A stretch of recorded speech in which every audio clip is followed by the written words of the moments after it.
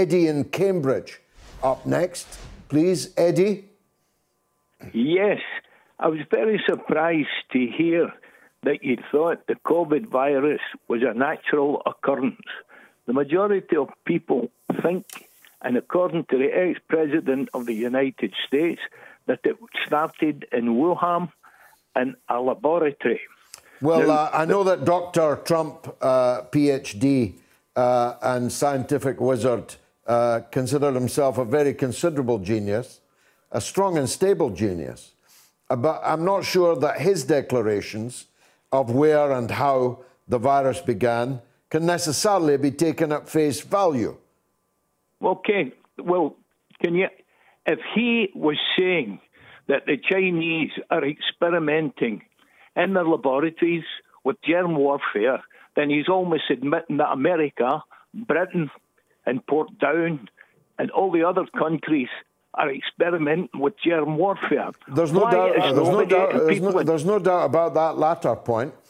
But there has been a World Health Organization inquiry into the start of the COVID crisis, and they did not find that it was man-made, that it was made in Wuhan, that it was made even necessarily in China. There are considerable grounds for believing that actually that the virus first arose in Italy and other parts of Europe. So at this stage, I don't think you should be trumpeting the talking points of the Trumps. Well, it's not Trump as a person. It's what his position was that we were. But okay, the facts point that it's a man-made. If you go out in the street and everybody you speak to, you're in a very little minority when you believe it is a natural occurrence. Yeah, but most people believe it. Of course, but Eddie, we had a guy on, a compatriot of ours, just a few minutes ago, claiming it doesn't exist. It's a scam, one that's been planned since the 1970s.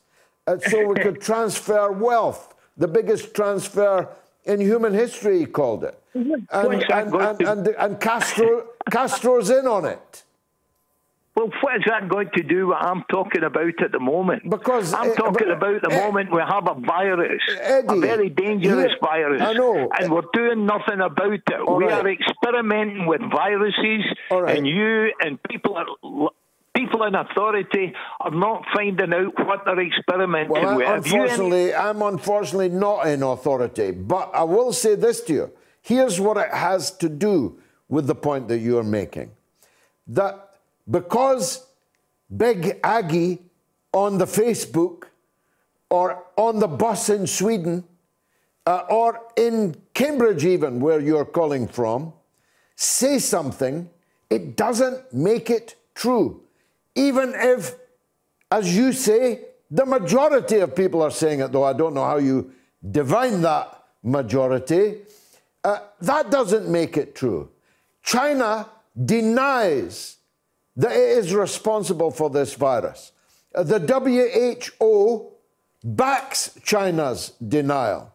So you're going to need to prove to me with more than everybody in Sweden thinks so.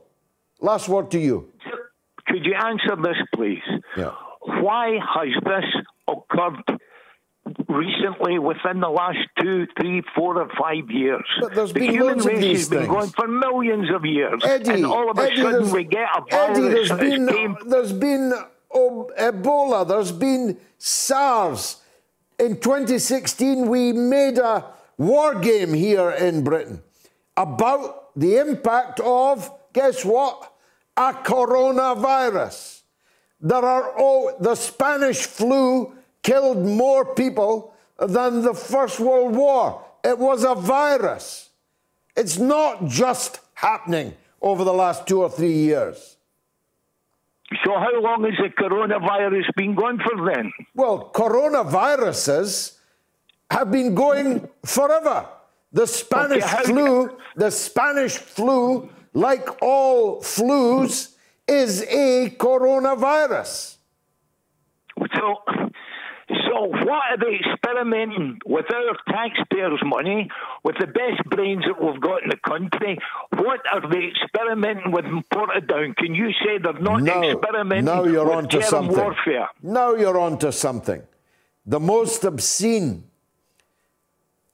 practice in humankind surely must be the search for biological and chemical weapons to cause murder and mayhem amongst other people. Finally, you and I found agreement.